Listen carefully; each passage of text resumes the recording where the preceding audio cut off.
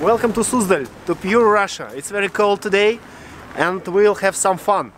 Join us!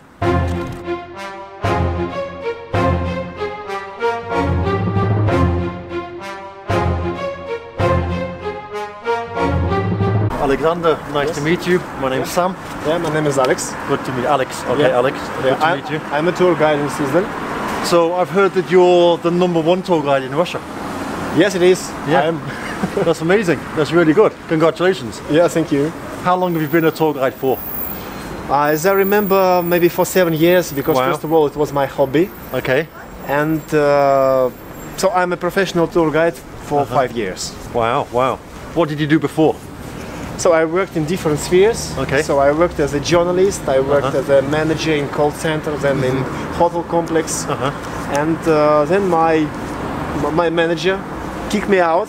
And I decided to become a tour guide because it was my hobby and I enjoy Suzdal. Okay. I enjoy Vladimir and I make tours in Vladimir and in Suzdal. Perfect. That's really good. So it's like your passion. Yeah, you really enjoy it like that much. Yeah, we may say so. Okay, that's really cool. That's really good. Okay, what are we going to do today? What are we going to see? So we'll enjoy pure Russia today. First of all, we'll start from Pushkarskaya Sloboda. It's a place where tourists come and they enjoy different kind of activities. Perfect. So you'll see. Okay, let's go. Let's go.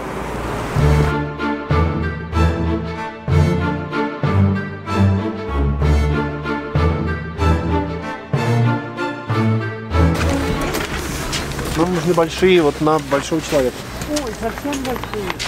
Ну, такого вот есть, А типа такой вида нет, да? Да, они не да?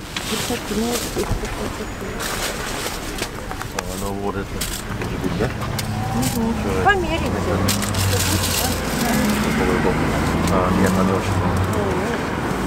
Sam wasn't ready for real cold Russian winter. Now we are looking for gloves or mittens, but his palm hand is too big. Ну, наверное, мало будет. Они просто еще холодные, они нагреются, они... It's cool for your hair. Давайте вот такие вот. Сколько стоят они? 250 рублей. It's very cheap. It's something like, how much? Less than $5. Sam, how do you like them? They're nice. They're nice. We're going to see. They're going to keep my hands warm. It's the most important thing. Thank you. You're welcome. If I came without you, there would be 2,500 rubles, not 250. Because I have a special costume, and I got a discount for everything here. So let's move on. You know, very often when foreign tourists come to Russia, they say, we want to see 3 cities in your country. So try to guess, what are they? Suzdal, No, Picturesque and Moscow. Correct. Yeah? And when I ask them, what about Vladimir? Because Vladimir used to be the capital of our but they country. don't know about Vladimir. Yeah. Some of them say, what, Vladimir? Is it like Vladimir Putin? Yeah, I have this all the time. All the time I have this. When I'm home. And people say to me, oh, where you live? I say, Vladimir Putin. Even it's a problem on the internet. Really? Because if you want to search for something, if you search for like buy camera, Moscow, you're going to find lots of places in Moscow. If you write buy camera Vladimir, it will say Vladimir Putin has camera, Vladimir Putin likes cameras, Vladimir Putin is a camera fan, like this. So speaking about the history of this place, first of all, it wasn't a city, there was no fortress, there were no any fortification hill. First of all, it was just area, and it was called Suzdali. So people Suzdali. Okay. Yeah, so people can't understand what does it mean. So there are several versions. Some of them say that it could be good black soil area. Because Suzdal is situated on Aporia. So Aporia we can translate like field area. And it was a very nice place for agriculture, for farming. So that's why later such cities as Suzdal, Vladimir and Yuri-Polsky, they were built around this field area to protect it from the enemies.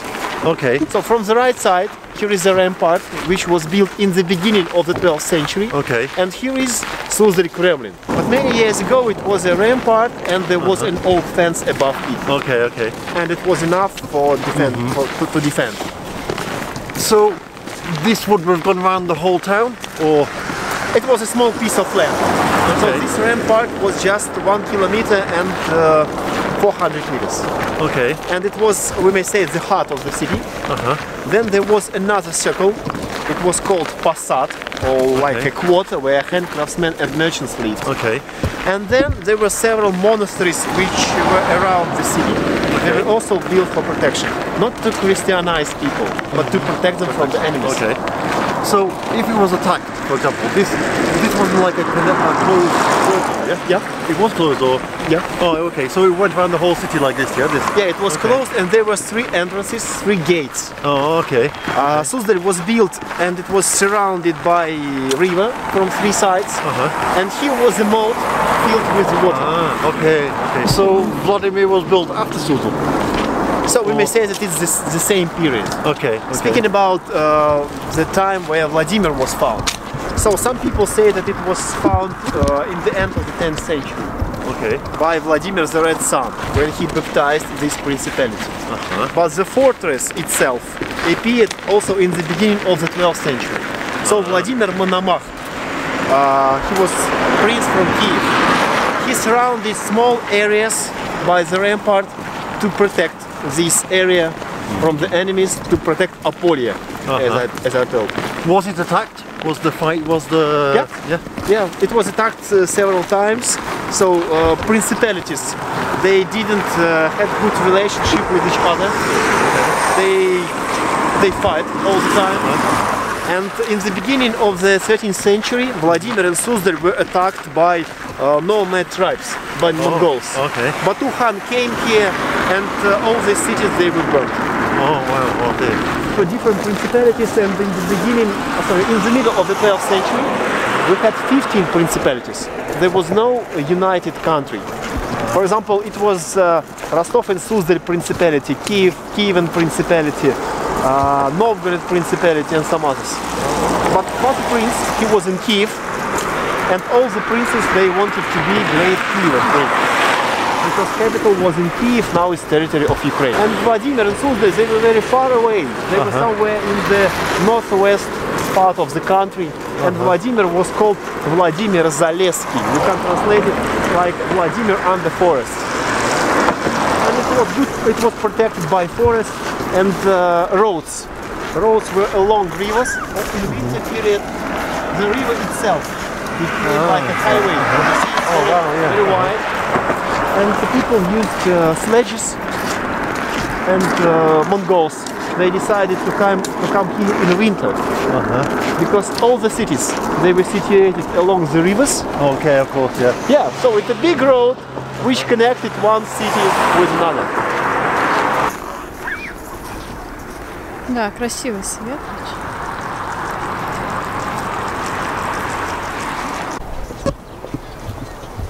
It's very, very beautiful today. Here are 2 churches, and one of them is this church is in use. And also here is an icon painting studio here. Oh wow. So the priest works here and he makes icons in old Greek technique. So it is called Greek technique, yeah, and it is called encaustic. They use natural minerals, they grill it with wax, and then they paint. Wow. And this wax, it protects the painting, so they write that the guarantee is 500 years. Wow. So we can go inside and to see how they make them. Wow. Do they have any that are 500 years old or not? Sorry? Do they have any that are 500 years old so you can see if they're still No, no, you can't compare.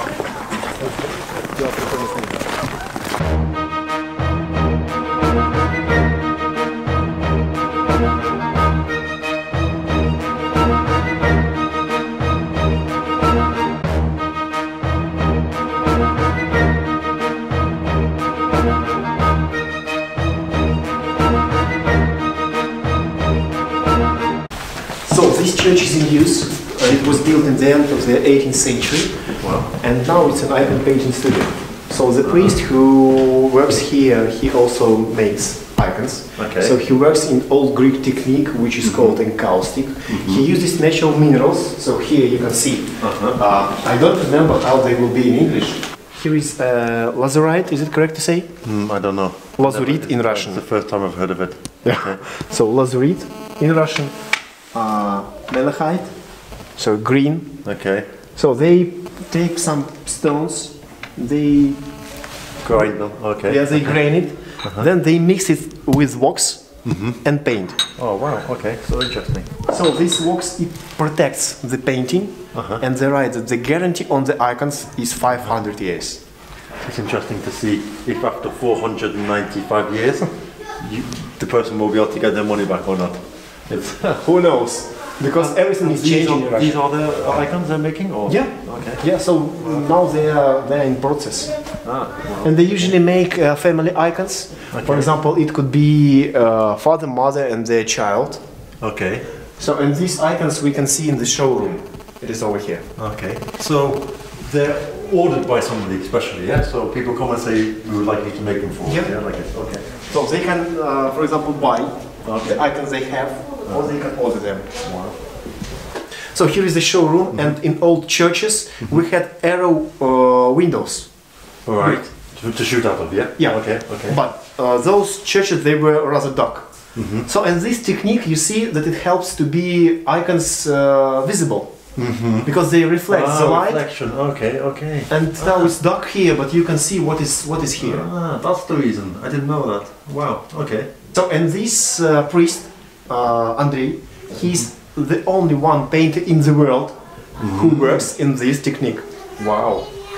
Is there a big demand for icons like this, or What is demand? demand like lots of people want it? So some people don't know about they this don't know icons. about it, maybe Yeah, that's because why, yeah, okay. you see, he's not in Moscow on Tverskaya Street, Okay. but he's in Suzdal in a small church. He has family, and he works and he paints. He has some orders from customers, and so on. Wow. So we can make an advertisement for them. Yeah, let's do it. Maybe everybody in the world will want it, they just don't know about it yet. Yeah. Wow, okay. Come to Suzdal and enjoy these icons. And if you want to order one, how you can, if you wanted to have one made? You may Google it. Okay, okay, okay.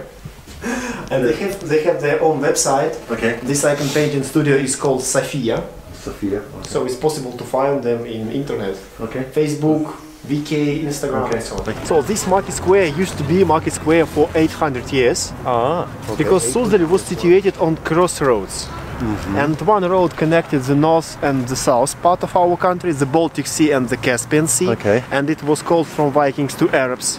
And another road connected Moscow and eastern part of our country. Okay. And Suzdal was situated on the crossroads. Wow. And that's why merchants from different places came here and sell their goods. Ah, they met here and Yeah. okay, wow. And it was really very rich place.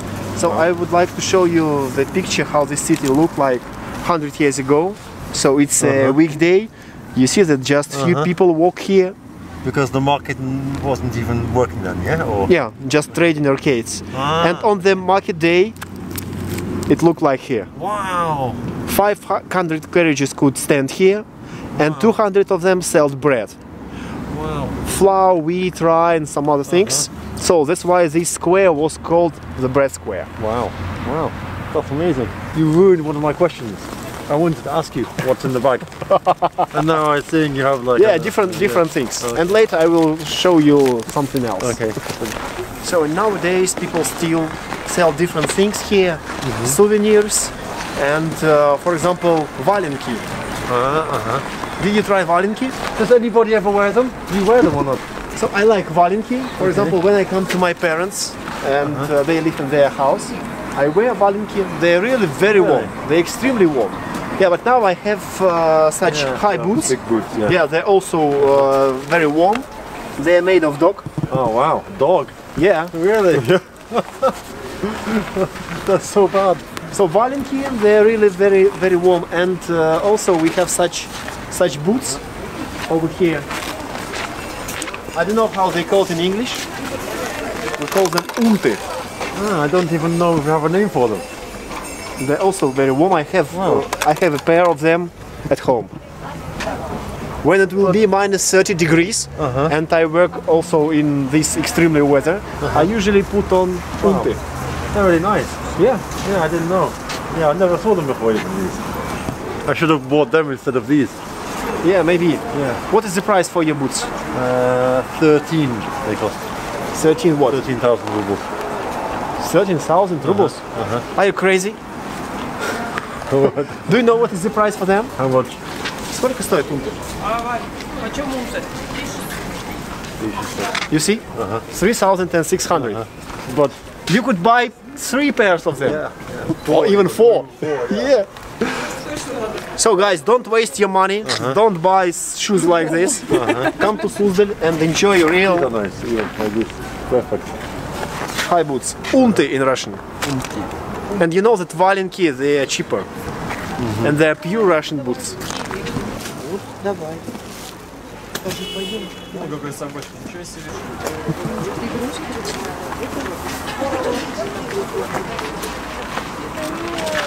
Simon, do you know what is it? Medavucha. Medavucha. Did you try it? I tried it, yeah. How do you like it? It's okay. They're very similar. Yeah? I found the strong one is the nicest one. I don't know if there's a reason for that, but the strongest one is the nicest. So they have different kind of tastes. For example, with herbs, with pepper, with horseradish and so on. But it's a typical Russian drink. So we call it also mead, or honey wine, honey beer. So it's the same. But not many people really drinking it, yeah? I think it's just like, we came here and we actually made a vlog about Medavucha, but none of the Russians we were even with had even tried it before. Oh really? So I think it's like a Suzdal thing. Yeah, maybe. Yeah. So it's even such kind of souvenir. When people come to Suzdal, they want to buy something from Suzdal, and most of them buy Medavucha. It's a strange taste. It's like kvass also. It's a bit strange. Like it's a very Russian thing. Yeah. Kvass, but with more degrees. More degrees, yeah. Definitely. The real effect of Medavucha. So when you drink, your head is light, but your body is stoned. Soft legs, and you can't move. This is like a lot of drinks in Russia are like give this effect, I think. Although this one's good. The homemade one is good always, yeah. But you can really taste the alcohol in the homemade one. It smells of it also. You can smell it more. Yeah, but today it's very cold. You see the pieces of ice. Oh wow! Inside. I was even thinking now, I want to drink some. I thought, no, I'm driving on, I can't drink it. Yeah, never mind. Видосики снимаем. Да понятно. Все балуемся. Это хорошо. Она не кусается? Ее можно погладить? Она камера. Стой, Бурена. Ой. Она кусается? Нет, можете погладить как. Можно? Конечно. Можно я тебя поглажу? Смело, смело. Ой, ты какая хорошая. So you see, here is a nice guy. Hello. His name is Piotr. And Piotr makes soap himself. Different kind of soap in traditional Russian technology, we may say. Piotr, could you tell us about your soap? У нас мыло из 2 сортов. По традиционному русскому рецепту это на говяжьем касторовом масле с разными добавками, и по восточному европейскому рецепту на оливковом масле. Вот, ну, собственно, есть мягкое мыло для бани. Ну, сейчас оно используется как для бани. Это более такое древнее, более старое мыло. То есть изначально оно было все такое в виде пасты. Вот. И уже позже, когда химическая промышленность шагнула вперед, мыло уже стало твердое. Да? Давай я попробую. Я в бане часто хожу тогда. Так, значит, есть с травами, с пряным ароматом и с водорослями. Сейчас замерзло, оно потом... Интересно. Давай такой попробуем. Давай. Отлично. Сколько стоит? 300 рублей. О! Вот это Да. Можно вообще вот шубу. Как боярин, правильно? Ага. круто. So, where are we going? So we just walk around Kremlin. So some people, when they come to Suzdal, they suppose it's Kremlin, it's something like in Moscow, for example, or in Nizhny Novgorod. But now we are in Kremlin already. So when we pass the rampart, we get to Kremlin. It's the most ancient part of the city, and now people still live here. So for example, here are different souvenir shops, antique shops, but later we'll see houses, people live there. Oh wow. So tell us about this. Is this did people use this in the past, this transport? Yeah, sure. Yeah. Cool. It's really nice. Maybe it's not so comfortable because there is no heater. No roof. No roof, yeah. Yeah, but it's a typical way of transportation in the 18th or 19th century. And who would they have closed ones also? Closed carriages or just the open ones? Like? Yeah. For example, if we speak about noble people, rich people or imperators, they had a special sledge with roof and also with the oven inside. Oh wow. Yeah. Okay. So, but now we are poor people. We are poor. Yeah. But we have the Fur I coat. don't know what it's made from. It Maybe is- dog again. No, I think that it's hair. So your the boots with the dog hair inside. Yeah. Okay. So it's just to shave. They just shave the dog. It's not killing the dog and then. It's a wild dog or. I won't answer Okay, we your won't question. talk about this. Okay, I won't answer your question.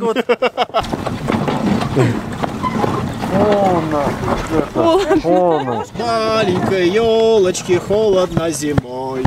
Из лесу елочку взяли мы домой. Сэм, нафиг Асос? Суздаль? Пункты.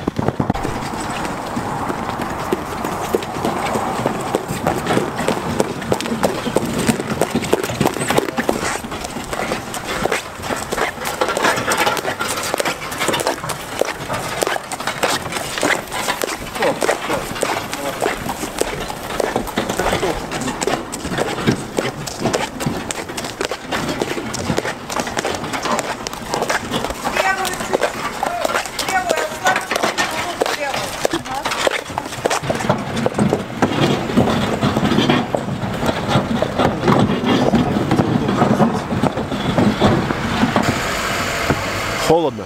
Очень холодно.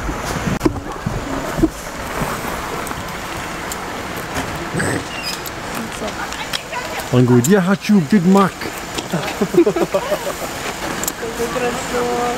What we can say? It's your destiny. Destiny to die on the icy lake. Yeah, in the middle of Suzdal.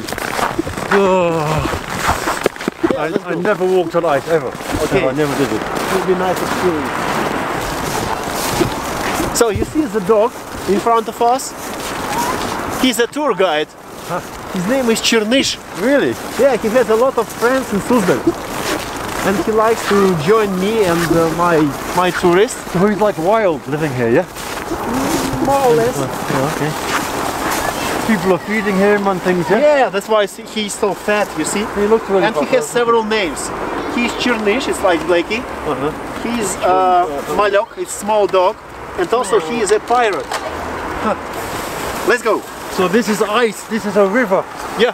This is the river and we're going to walk over the river now. It's frozen.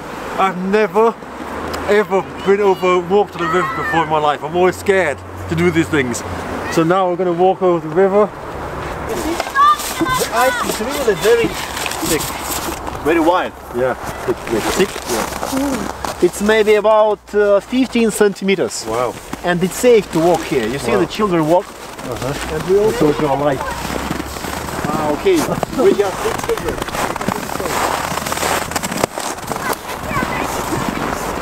So you can't feel that it's a river. Yeah. So you just walk. Because you know it's a river. It's different. You know it is like. So you see that people walk here. They cross it one side and another side. So here is ice. You may see that it's really You're going to look now, there's going to be water coming out of it. She goes, it's no. it's safe to walk. I'm sure I heard it crack. How it feels, Sam? Okay, I'm going to walk near to the side. So that just in case something bad happens. Oh my god.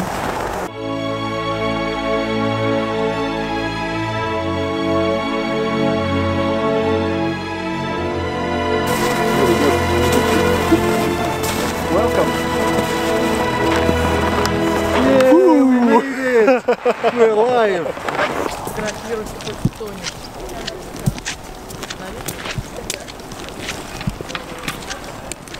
Ну что, дорогие друзья, сейчас у нас будет мастер-класс по огненному делу, то есть по оружейному и пушечному бою 17 века.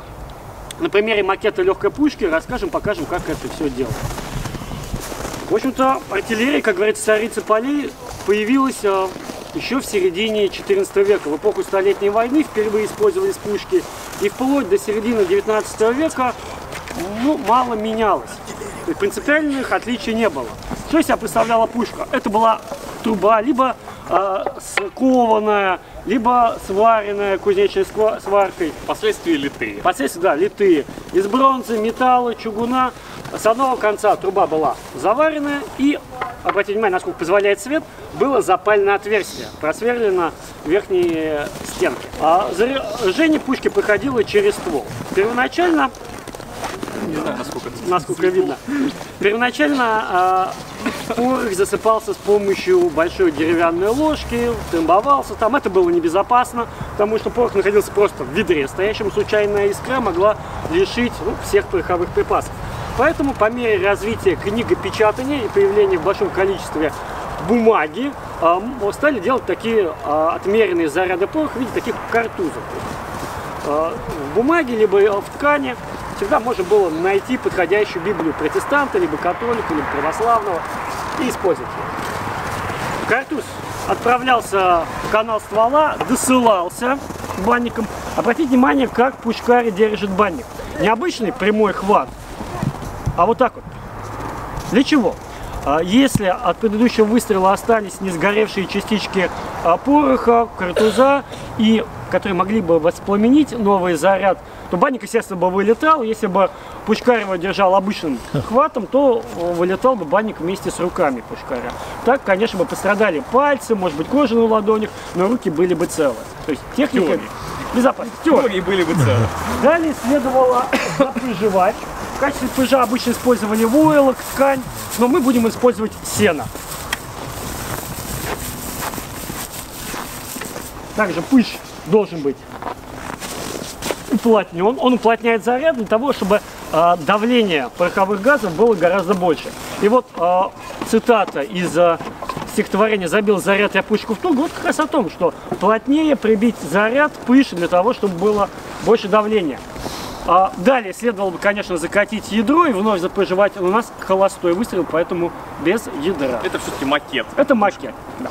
После чего артиллерист должен был через запальное отверстие с помощью такой проколки, по сути, шило, проколоть стенку картуза и слегка расшуровать, чтобы вот порох был на поверхности.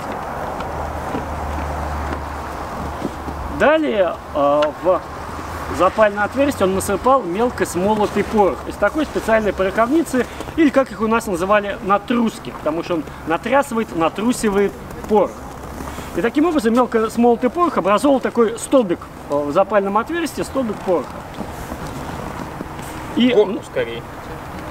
А на поверхности вот пушки, на стенке образовывалась горка пороха, который следовало бы поджечь. После чего надо было воспламенить эту горку.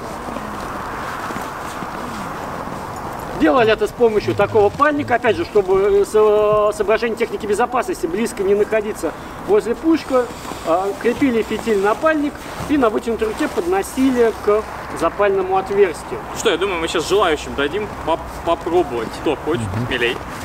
Подходит. Итак, смотрите, вот здесь находится горка, которую нужно зажечь. Да. Становимся вот тут и на вытянутой руке подносим вот этот тлеющий фитиль. Раздуваем его еще раз, берем вот тут и поджигаем. Внимание, выстрел! Опа! Смелей. Как видите, весь наш пыш Спокойствие. Да. Так сразу Это выстрел. Но на этом операции не заканчивались. После этого надо было пробанить канал ствола, то есть охладить его, погасить все несгоревшие частички. Это делалось с помощью такого банника. В данном случае у нас здесь намотана веревка, могла быть ткань, войлок, мех, чаще также та же самая веревка. Банник смачивался и прочищался канал ствола. Для того, чтобы ничего там не осталось тлеющего. Сейчас, секунду, раздую.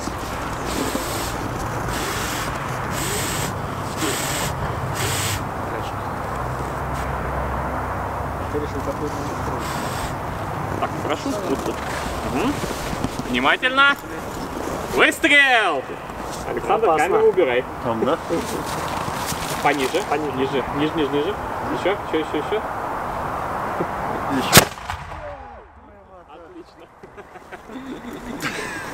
Понравилось? Спасибо. Пожалуйста. Внимание, выстрел! Следовал выстрел. Примеряем. Меряем. Фитиль мерь. Вложи. Полку крой. То есть открой ее. Угу. Внимание, выстрел! В какую сторону лицо поворачиваем? В любую.